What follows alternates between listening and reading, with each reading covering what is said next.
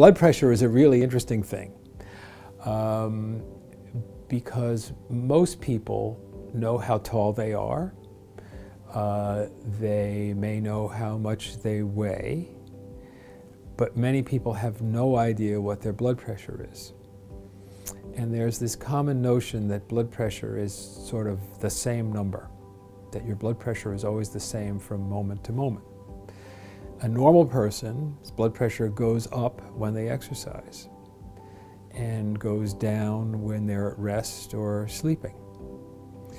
It also can go up with anxiety. There's some driver for blood pressure with anxiety.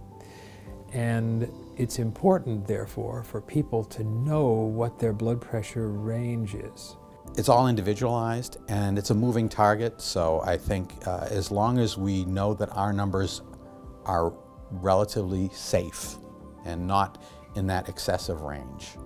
As far as cholesterol, that has been somewhat of a moving target, but more toward the lower end of numbers, because we found out that no level of bad cholesterol is too low to have, but there are numbers that are too high to have. The lower the blood pressure and the lower the cholesterol, all comers, I think is a good thing. And so I try to drive the cholesterol down on my heart patients as low as I possibly can. And I try to get their blood pressure down to a safe target zone. So it's important to know what current numbers are and how they fit within the guidelines, and discussing your relative risk with your provider, because if you're a